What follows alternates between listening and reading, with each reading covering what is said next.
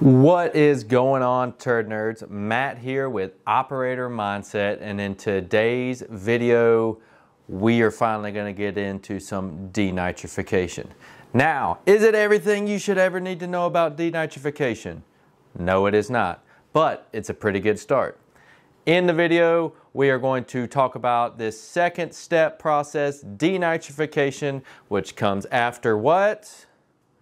Nitrification. If you haven't seen our video on nitrification, finish this one first and then go check it out and then watch this one again so it makes total and absolute sense. Denitrification, we're going to talk about what it is, why we even care about it, how is it taking place, what all does it take to take place, and we're going to also talk about alkalinity. How are we getting alkalinity back out of this deal? Then at the end, we're going to talk about some things I think you should be familiar with if you're planning on taking an exam anytime soon. So stick around for that. Make sure you give it a thumbs up and make sure you are subscribed to the Operator Mindset YouTube channel. Let's get into it. Denitrification, what is it, right? It follows nitrification. So can you denitrify if you haven't nitrified? No. The answer was no, you can't. Now, denitrification is a biological process that requires several things in order for it to take place. Number one, anoxic conditions. Number two, the facultative bacteria responsible for the denitrifying. So what is denitrification? It is converting NO3, which is nitrate, to NO2, which is nitrite, to N2, which is nitrogen gas. So Matt, why do I gotta denitrify? Why do I even care whether I denitrify or not? Well, great question, little Johnny. The reason we want to denitrify is because during nitrification, we are producing high levels of nitrate. What is nitrate? Nitrate's a fertilizer. Go to any hardware store, whatever one's closest to you, pick up a bag of fertilizer. I bet you it's probably got some nitrate in it. We don't want this excessive nutrient going into our receiving body of water because of eutrophication. High nutrients being in the receiving stream can lead to algae blooms, this excess nutrients. When these overgrown aquatic plants die, they actually consume oxygen. This creates a hypoxic condition in the water, which is fatal to fish and other aquatic life. So yes, we want to remove that nitrate from the final effluent so that we are not potentially causing eutrophication downstream. Another very big reason you should be familiar with, high levels of nitrates found in drinking water can cause a condition called metahemoglobemia. I think I got that on the first take. Otherwise known as blue baby syndrome. Now I know, you're like, well, we're talking about wastewater. Well, if we are expelling final effluent into a receiving stream, shouldn't we be concerned that some of that water could make it into the groundwater table? Or if somebody downstream is pulling it out as a water source? You make a good point, Matthew. Yes, you need to be familiar that high nitrates in drinking water can cause blue baby syndrome, a condition very common in infants who consume that water and then they literally turn blue. I would be familiar with that. Now that we know why we need to denitrify in order to treat this potentially high level of nitrate, let's talk about what denitrification is.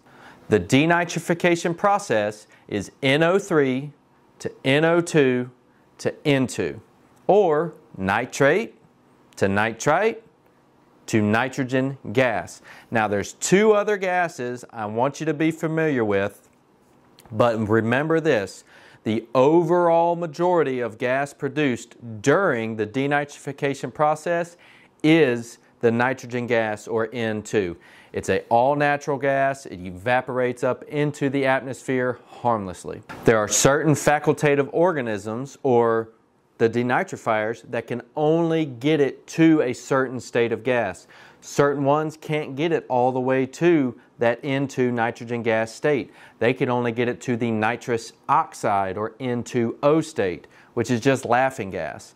Then there's also a very, very small portion, like 1%, that can only get it to nitric oxide, or NO. I don't think you're going to have to know too much about these other two gaseous forms, but I did want you guys out there to be familiar with them and know that they have the potential to be being formed during the denitrification process.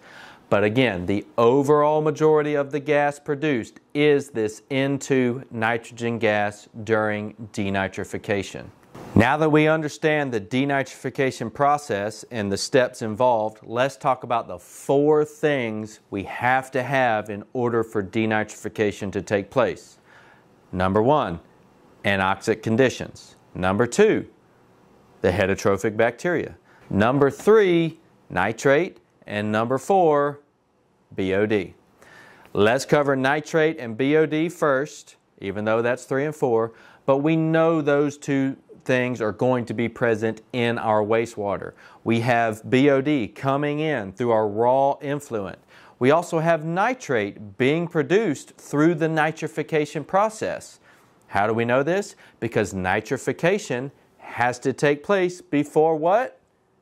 Denitrification. You're getting it. So now that we have nitrate and BOD present, let's talk about the bacteria that have to be there in order for this process to happen. These bacteria have a few different names. You can call them denitrifiers, facultative bacteria, or heterotrophic bacteria. I would make sure that you know heterotrophic bacteria are responsible for BOD consumption and denitrification. I'd remember that. These denitrifying bacteria make up 80% of the bacteria present in your aeration basin, in the activated sludge process. 80%. There's many different kinds of them, and these critters are specialized because they are able to consume free molecular oxygen when present, and when that oxygen is taken away, they are able to then utilize bound oxygen, the same oxygen bound in that nitrate and nitrite compound.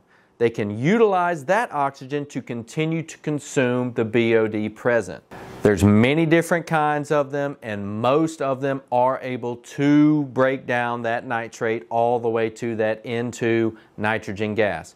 But some of them just can't do that. It's important to remember that heterotrophic bacteria are present alongside autotrophic bacteria in your aeration basin. They're all mixing in there together, and it's not like we got them in here separating them out into trays, okay? They are all just bound in there, all rolling around. So heterotrophic bacteria are right there alongside your autotrophic bacteria. Now we should know from watching nitrification, the autotrophs are super sensitive and they are required for nitrification. And they need lots and lots of air during that process. Well, these heterotrophic bacteria are right there alongside them. They actually prefer that free molecular oxygen, that stuff we're pumping to them through the blowers.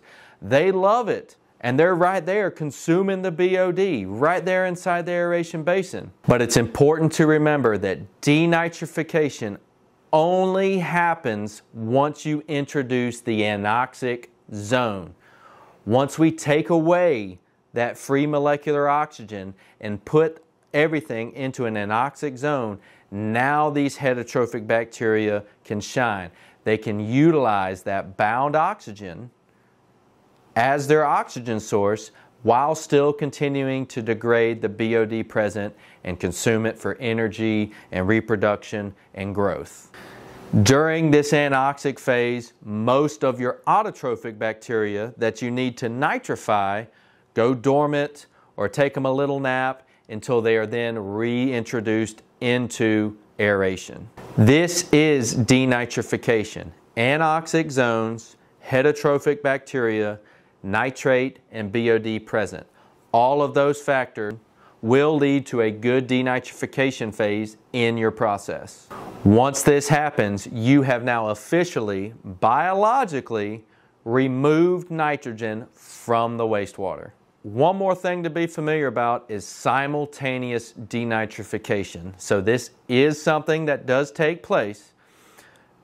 but it is not really a planned thing. It can just happen. So in your aeration basin, once a floc particle builds to be so large, that internal section of the floc that the air can't penetrate to actually becomes like a small anoxic zone. And the outer shell of that floc is where all the aeration and nitrification takes place. But on the inside, denitrification can start to take place because there's bacteria in there. That is simultaneous denitrification. But again, that's not something that we're sitting there trying to plan out to happen. It can just happen on its own. The way we make sure denitrification takes place and we remove that nitrate from the wastewater, get the nitrogen out of it, is through introducing everything into an anoxic zone where there is no free oxygen present, and that is when the heterotrophic bacteria start to utilize the bound oxygen. Now let's talk about alkalinity and how we're getting that back. The denitrification process, breaking down that NO3 to NO2 to N2 nitrogen gas, is consuming acidity. It is releasing a hydroxide ion during that process. That process is consuming acid. That acid being consumed is forming bicarbonate, which is just alkalinity. So that process of breaking it down from nitrate to N2 nitrogen gas is releasing that hydroxide ion and actually generating bicarbonate, which is then replenishing roughly half of your alkalinity that you've lost during nitrification. So the best way to look at it is a good, well-run facility is always really losing alkalinity by the end process. You are losing alkalinity during a good nitrification process, but during a good denitrification process, you are regaining some of what you lost, roughly 50%. But the overall end product is you have lost some alkalinity from your system. Now, things I think you should know for your exam. Denitrification follows nitrification. It is a biological process. Know that it requires 4 things to happen: BOD, nitrate, facultative or heterotrophic organisms, and anoxic conditions. The denitrification process is how you are removing nitrogen from the wastewater. Remember that. Don't forget, heterotrophic bacteria are the ones doing the work in this denitrification process. They can utilize that bound oxygen when there is no free oxygen available. I would know the definition of eutrophication. I would also know that high levels of nitrate in the drinking water can cause blue baby syndrome or metahemoglobemia. Good luck saying that one in your exam. Be familiar with the denitrification process and their compound names. Know that NO3 goes to NO2 goes to N2, or nitrate to nitrite to nitrogen gas. Also remember, denitrification actually regains alkalinity. Roughly 50% of the alkalinity lost during nitrification, you regain back during denitrification. There you have it, guys. I hope this video was helpful in explaining the denitrification process. Again, remember, it follows nitrification. You cannot denitrify if you don't nitrify first. Make sure you check out our video on nitrification if you haven't already. Give the video a thumbs up if you found it helpful. And as always, make sure you are subscribed to the Operator Mindset YouTube channel for more videos like this all the time. Thank you, guys. Turd Nerd out.